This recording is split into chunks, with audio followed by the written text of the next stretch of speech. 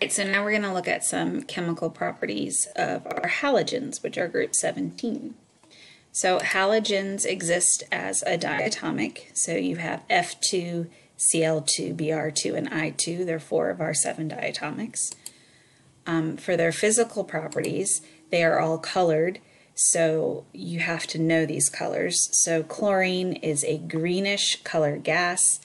Sometimes people will even say that it's yellow. Bromine is a brownish color, dark red color. It forms a brown or dark red vapor. And iodine is actually violet in color. They show a gradual change from being a gas as fluorine and then going down to a liquid at bromine and a solid at iodine. For chemical properties, they're very reactive nonmetals, and reactivity decreases as you're going down because the atom is getting larger, so there's more shielding and the nucleus has to work harder to attract those electrons. They form ionic compounds with metals. They form covalent compounds with other nonmetals. Now, when we talk about them reacting with the alkali metals, they form what we call ionic halides. And an ionic halide is simply that metallic, the alkali metal and then the halogen. So you have group 1 metal, and you have group 17 element. The alkali metal will lose 1 electron and give it to the halogen. The halide will then gain that electron. So it's a 1-to-1 ratio.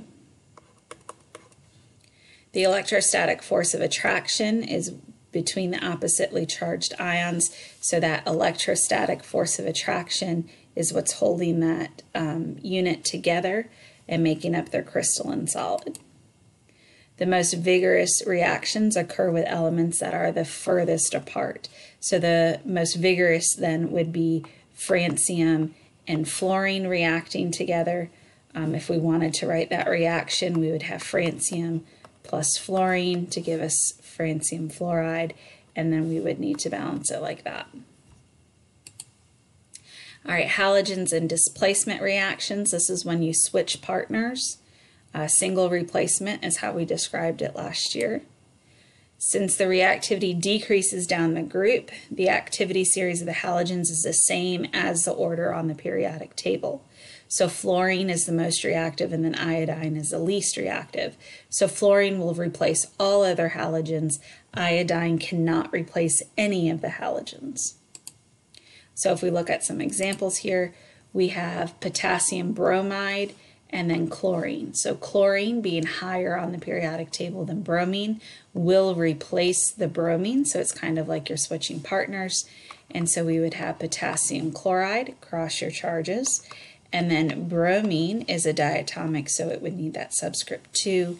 And then to balance it, we would put 2 and 2.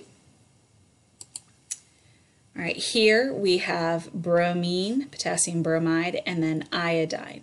Since bromine is higher on the periodic table, iodine cannot replace the bromine. All right, so another way of thinking about it is the higher the halogen is on the periodic table, it has to be in the compound. Now, we don't always talk about them being in a compound since our halogens are soluble in water with a few exceptions. So sometimes when we write it, we take out the group 1 or we take out the ionic or the metal atom altogether. So here we have iodine with a negative charge, so that tells you that that was originally in a compound. And then you have the bromine diatomic. So the bromine will replace the iodine because it's higher on the periodic table. So it would form Br minus, and then you would have I2 by itself. So again, you're just switching partners. We would have to balance that to be correct. So all halogens form insoluble salts with silver, lead 2, and mercury 1. So we could not do a reaction like number 3 if the metal it was with was silver, lead 2, or mercury 1. And that is something that we can actually use to help pull those ions out of solution if we were trying to separate out things.